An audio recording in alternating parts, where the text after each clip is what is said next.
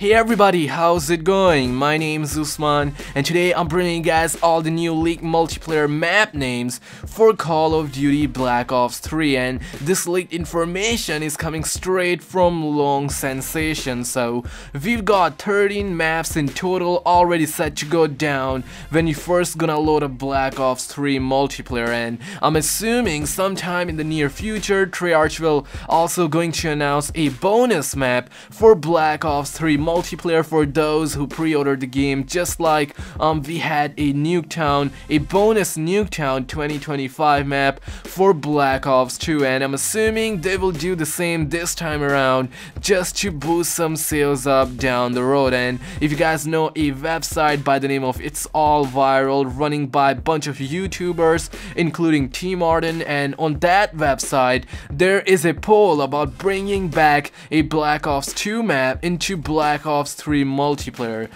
You guys can vote Hijack, Standoff, Raid, or NukeTown, and without no doubt NukeTown is skyrocketing with 35,000 votes, and David Vanderhaar, the studio design director at Treyarch, knows about all that stuff. So I'm gonna link that poll down in the description of this video. Make sure you guys vote NukeTown or another map that you wanna see return in Black Ops 3. So I'm gonna read all the 13 leaked multiplayer map names. Every map has its own unique description as well, but I'm not going to read that to bore you guys. So we've got Hunted, Labyrinth, Boneyard, Stronghold, Relic, Convert, Overboard, Blockade, Poolside, Combine, Construction, Storage, and Reactor. So these are all the leaked multiplayer map names for Black Ops 3 multiplayer, and I do believe there will be a bonus map for those who pre-ordered the game, probably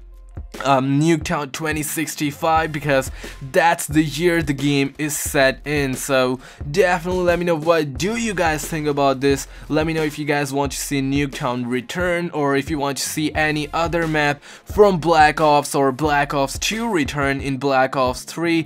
What map you want to see, let me know in the comment section down below. So if you did enjoy today's video though, be sure to smash that like button, and also if you are new around here, make sure to press that big red button down below to subscribe for more awesome Black Ops 3 and GTA 5 videos. And last one but not least, be sure to follow me on social media, Facebook, Twitter, and on Instagram at SkizzleX. All the links will be down in the description below. So yeah guys, that's really about it.